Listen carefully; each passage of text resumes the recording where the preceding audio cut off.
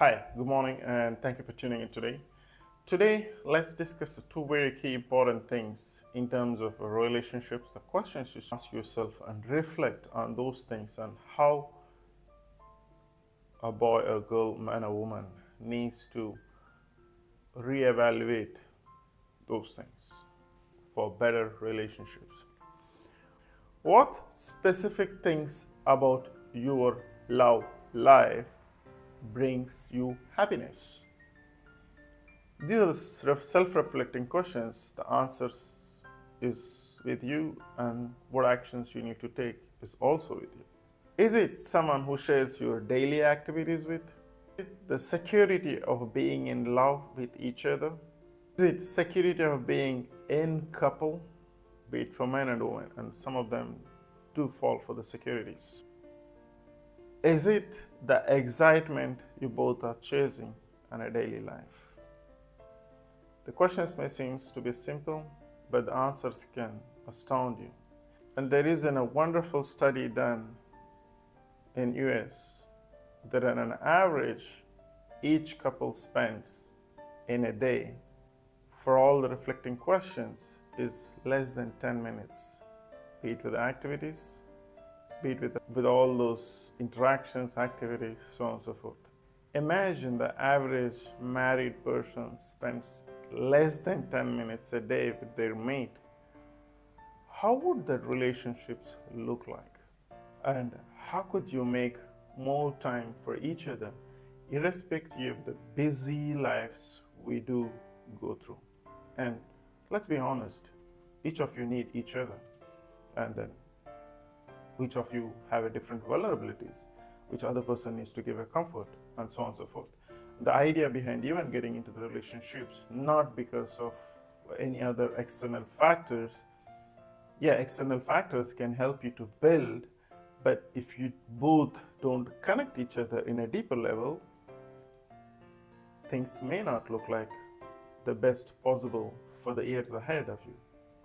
But spending less than a 10 minutes day, as per the statistics says, is not the right way for each other to look within and ask how much time I can spend with my intimate partner, with someone who close to connect you, for you to say long lasting, and also the more understanding in a deeper level for you to connect to each other, which can definitely bring you, I'm not saying that happiness, but definitely brings you greater understanding, and to step back when each of you or either of you following difficult times.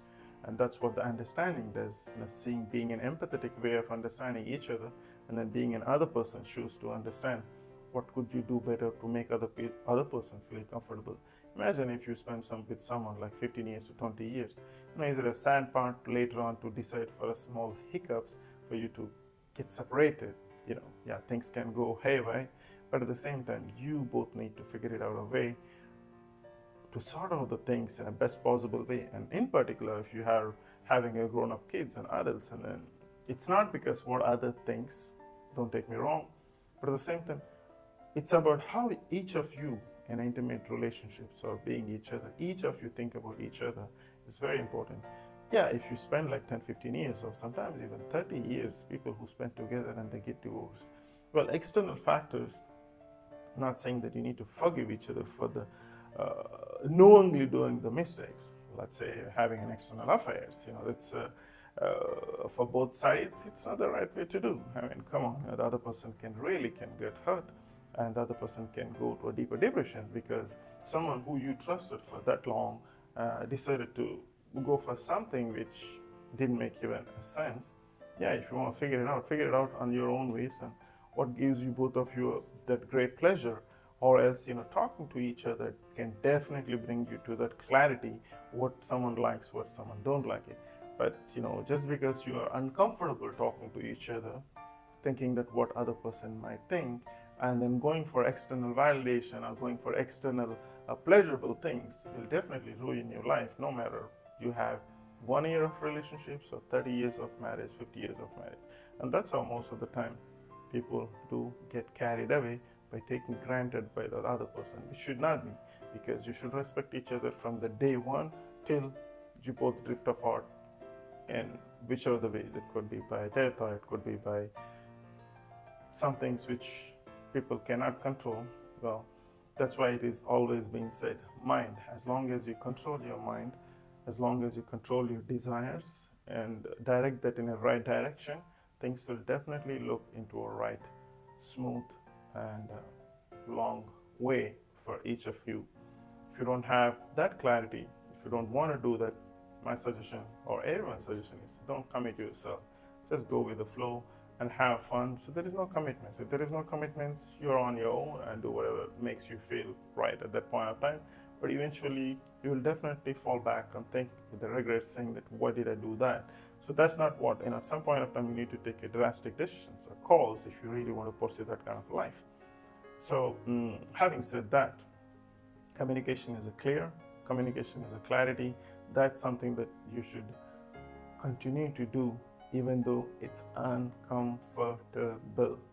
It's very easy to tell I love you, I like you, you're the best, but something you don't like to confront and put it in a best possible way that other person can understand. Yeah, there are times that you need to draw a line and say, hey, you know what, this is what I see, I don't like it. If you express in a best possible way for 1 or 2 times and the person is not getting through to the head, sometimes direct communication, so you really need to say, hey, you know what, I don't like that. And somehow this is why I don't like it, so I think we should work it out the best possible way.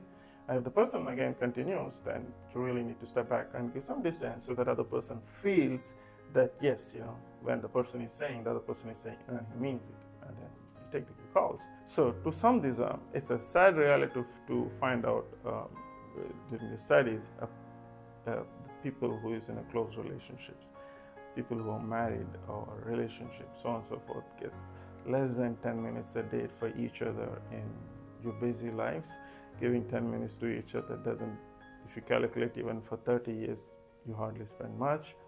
However, giving more time to each other, understanding each other's views, that can bring you a broader understanding for you to live a long and happy life. Thanks for watching. I hope that helps.